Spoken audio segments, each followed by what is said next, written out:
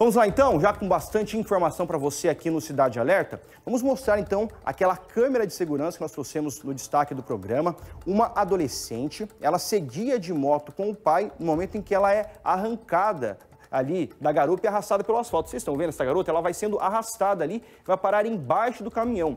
O pessoal desesperado vai ali tentando arrebentar algum fio, pelo que parece, e ajudando então essa jovem. Veja de novo, ó, a criança ela vai sendo arrastada. Ali, a gente foi calcular, são aproximadamente 5, 8 metros que ela acaba sendo arrastada. O pai desesperado a puxa, só que não adianta. Ela vai parar embaixo do caminhão. E quem vai contar pra gente o que aconteceu nessa história é o nosso repórter Rafael Sanches. Rafael, ali foi um fio que ficou preso nessa moto. O que aconteceu?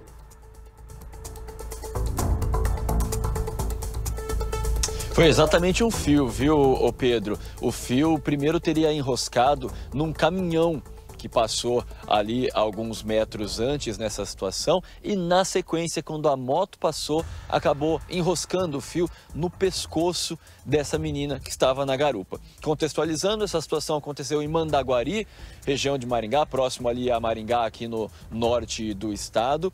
Nessa moto estavam o pai, de 51 anos, e a filha de 13, que acabou tendo o fio aí enroscado na altura do pescoço, foi arrastada. O pai tinha acabado de ir buscar a menina na escola, estavam voltando para casa quando esse acidente aconteceu, Pedro. De acordo com as informações do motorista do caminhão que passou na frente, ele não percebeu que havia passado pelo fio, que havia arrastado o fio, né, danificado o fio.